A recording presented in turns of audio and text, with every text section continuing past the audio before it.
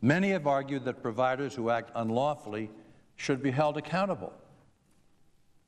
I totally agree that all Americans, including corporate citizens, must follow the law and be held accountable for their failures. Companies that deliberately seek to evade privacy laws or legal restrictions on electronic surveillance can and should be subject to civil suit. But that is not the issue here, I would say to the presiding officer. That is not the issue. The Intelligence Committee spent a lot of time, as I've indicated, this year looking into what happened over the past 6 years. We're getting very vigorous in our oversight, and that's now thoroughly underway. Before deciding to provide liability protection for the companies, the Intelligence Committee heard testimony from relevant witnesses, carefully reviewed the written communications provided to participants in the program.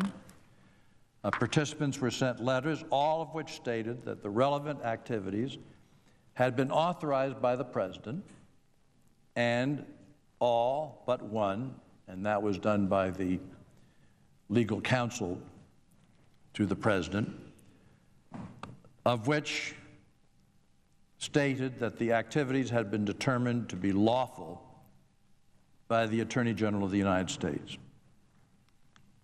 Shouldn't private companies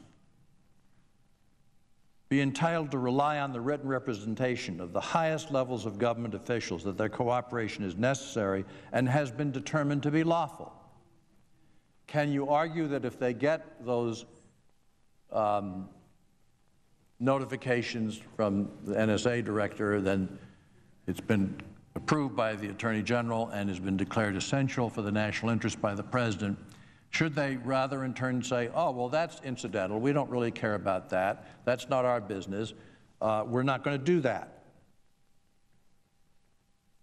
And isn't it reasonable to assume that a U.S. citizen who has been told that the Attorney General has found their cooperation to be lawful is acting in good faith? If they've been through this process and they proceed to act on it, why is it so easy to stipulate that they're not acting in good faith? How does one show that? How does one imagine that? Well, I've been through this. I mean, this whole question of what the companies get from it. This is the thing that bothers me so much. They get nothing but grief. They get suits. They get costs. They get a diminished reputation. They begin to pull away. Their shareholders lose confidence.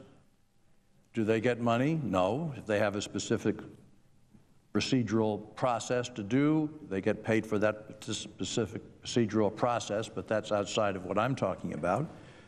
They get nothing. So why would they want to continue to cooperate?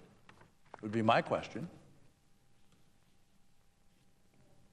The answers to these questions are at the heart of the Intelligence Committee's determination that it is essential that Congress protect private companies who assisted the government after the terrorist acts of 9/11.